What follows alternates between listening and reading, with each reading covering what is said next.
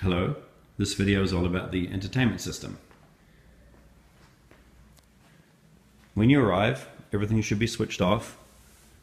And inside this cabinet, you'll see three boxes. The box on the top is the amp, which kind of powers the system. The box with the clock on it is the cable box. And the box at the bottom is another amp that you don't have to worry about. First thing you're going to want to do, if you want to watch TV, is you're going to pick the amp remote. You know it's going to be the amp remote because it has the word Denon on it, which is the same brand as the top box. What you want to do is power it on with the on button. I'm sorry this is a bit out of focus. Let me see if I can do better than that. No, that's worse. There we go. I think that's a little better. With the on button. And see what happens when we press it. Okay, it powers up. The next thing you want to do is make sure that you have the right input selected. So you see this button that says zone? You want to push it to make sure that it's a toggle button that is on the M. That's the far left one. And then the next thing you want to do is hit the SAT cable button. Top row, second one in, see where my thumb is? Hit that, and that will display SAT cable on the main display there.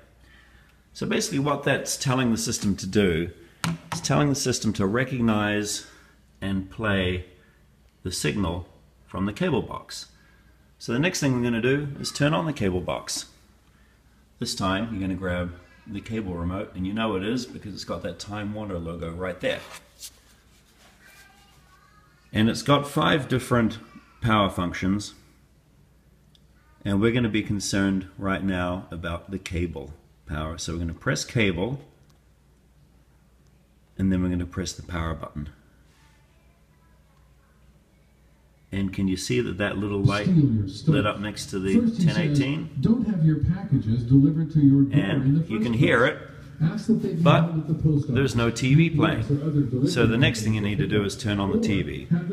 And again, use the Time Warner remote to do that. But this time, hit the TV button and then the power button.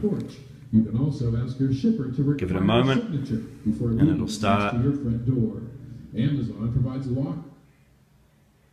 Can pick up or drop off packages. And it just takes a moment to get going. In Riverside, Heather Poole is and there she goes. After she now, 4 packages change your channel.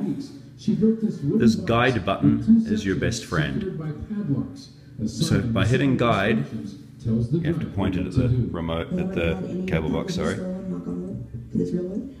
Since I put it in. And to put the story in context, when you see security camera video, we need to press the cable button again to bring it back to cable, and then press guide, which is this left blue button, and that brings your guide up, and that shows all the channels. Now, if you press guide again,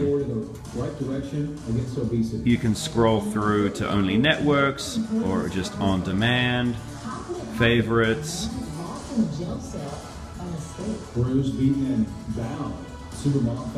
etc., etc. And then by hitting guide again, it will get you back.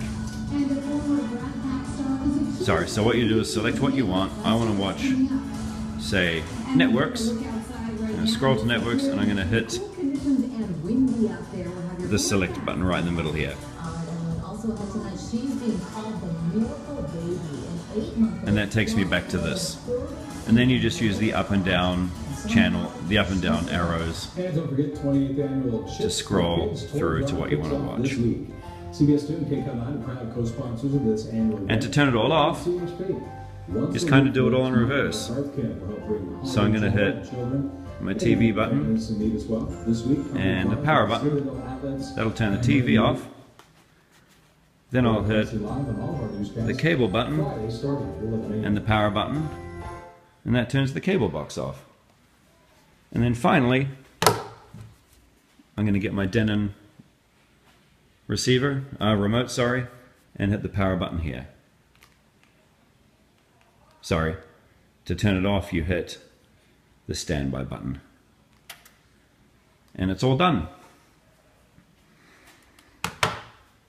Now if you want to power your iPad or your phone, or play your iPad or your phone and play some music, I've got a jack here.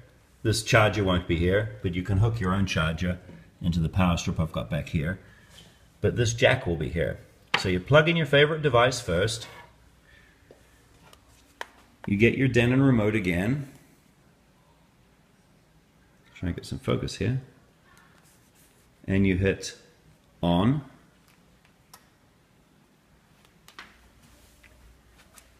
And this time you need to tell it to play the dock, which is that black cable.